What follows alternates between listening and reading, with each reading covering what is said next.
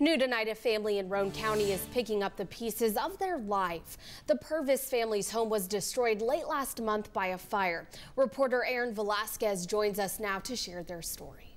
Shay, Richard Purvis is a fifth-generation military veteran. In his dream retirement home on the shores of Watts Bar Lake, he had collections of cherished heirlooms and memories spanning back centuries, most of which were destroyed when a fire overtook the home. Let's see if I can open it.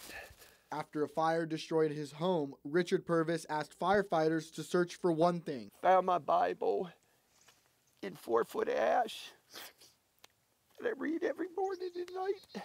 Purvis moved to the lakefront home in 2020. It was just remarkable what he had transformed this home into, and it was his forever home. His daughter Grace was putting her 3 babies to bed when she smelled the smoke. My gut instinct was saying, open up that door and see what's on the other side. And when I did, the whole other half of the home was on fire. Her motherly intuition kicked in as she grabbed her 3 small children and searched for a way out. There I picked them up, ran out the door with my phone, calling 911, screaming, get out, get out, get out. My dogs were in there and I thought my dad was inside. Luckily, Richard was not in the home. He was down by the shore, watching his dream house go up in flames. And when I was standing there about to go in the house, my dad pulled around on the tractor.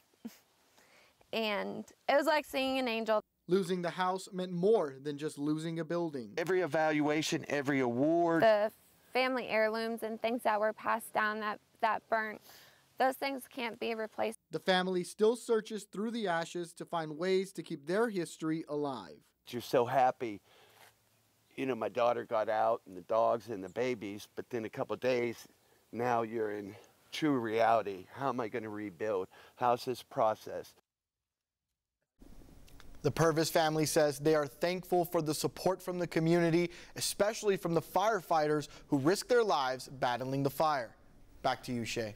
All right. Thanks so much, Aaron.